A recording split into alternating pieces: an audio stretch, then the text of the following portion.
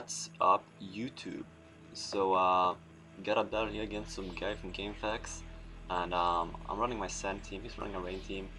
Also got the Crew, which is kind of a popular choice for Rain teams because it can sort of trap the opponent's turn and take it down with 2 earthquakes. So, that's a good choice for any Rain team, I think.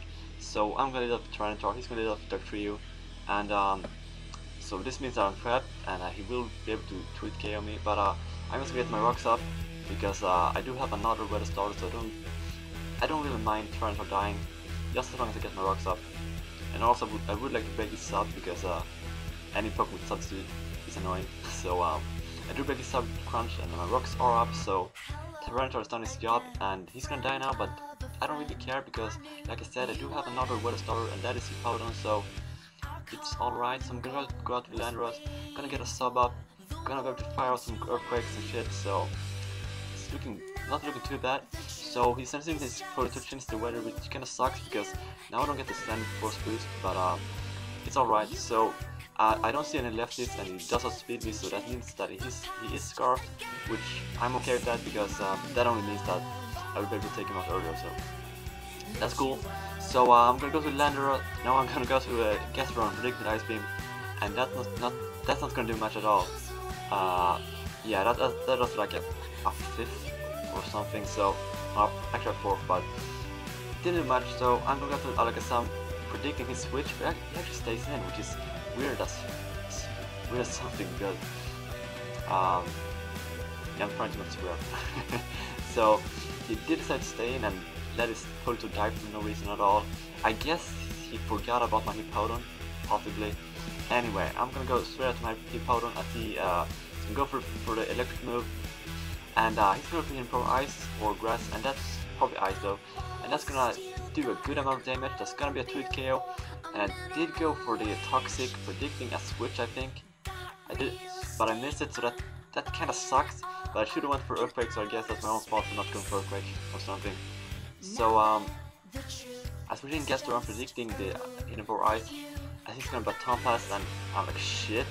So what is he gonna Baton Pass do? So it's a Furniture Dragonite, and that's not good at all because Dragonite gives me all kinds of troubles, and he's got sub up. Skull is not able to break it, and he's gonna be able to set up the Dragon Dances and stuff. So this is kinda this could potentially be a real dangerous situation depending on how I handle it, but I'm just gonna break his sub with Skull, and I'm gonna go out to Hippowdon, and hopefully I can survive a +2 Dragon Claw, but he could also have the Outrage, so still though I'm gonna go to Hippowdon and he's gonna go for the sub, and that is good because I now know I will be able to live any hit probably except Outrage. I don't think he have it because well, actually as we see later on he doesn't have it, so whoops, spoiler, sorry. Anyway, I'm gonna Whirlwind. He's gonna set up a Dragon Dance.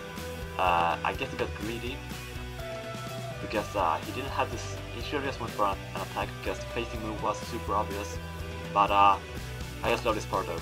Let us listen to it. It's amazing.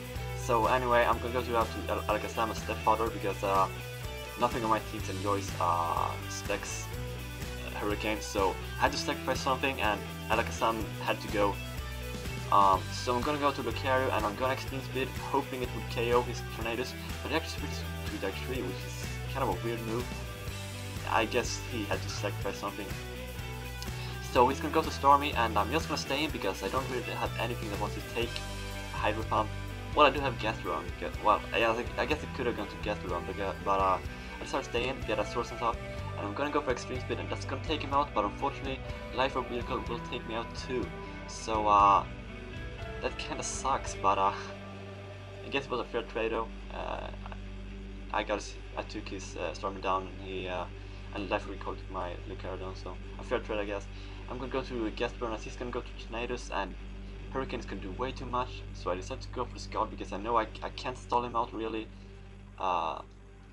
Well, I guess I could fish for a miss, but that's kind of a risky play, so I'm just gonna go for Skull, and that's gonna take him out, so that's good. He's gonna go to Jolteon, and he's gonna go for Sub, which is super odd because as you will see in a moment, Sandstorm will take him out. So that was the weirdest move ever. But I don't know, man. I don't know.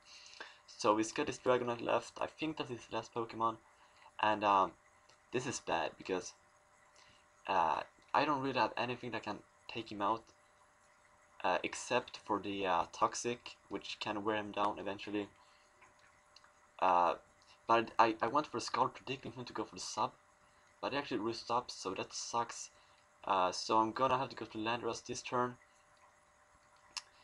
Actually, I could have gone to Hippowdon too, but I want to Landorus because I know I can live a +1 Dragon Claw.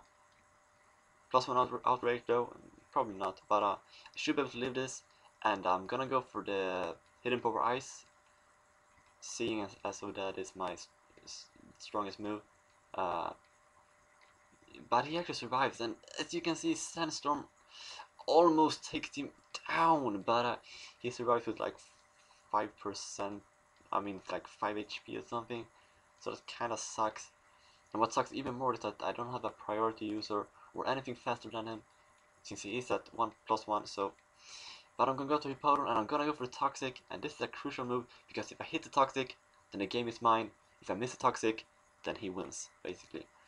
So, I did went for the Toxic, and I did hit it, so that is pretty much the game, because now I'm gonna be able to slack off the damage, and Toxic will make sure that he won't be able to take me down, because he's gonna need like 2 crits in a row. As you can see, Dragon Claw is a 3-hit KO, so he's gonna need 2 crits in a row to be able to beat me, and he's not gonna get that. So, and Toxic is racking up more and more damage, so it's looking pretty good. And well, like I said, the game is already mine, so that will be the match. Good game. Whoever I battled, someone on GameFAQs. I usually find my battles there, and if you want to battle me, send me a PM or whatever, or post in the comments, whatever. I'm up for battles most of the time, so just send me a PM if you want to battle, and we'll battle. So yeah, and yeah, I guess that's pretty much it. So rate, comment, subscribe. I will see you next time, and that is pretty much it. So, bye bye.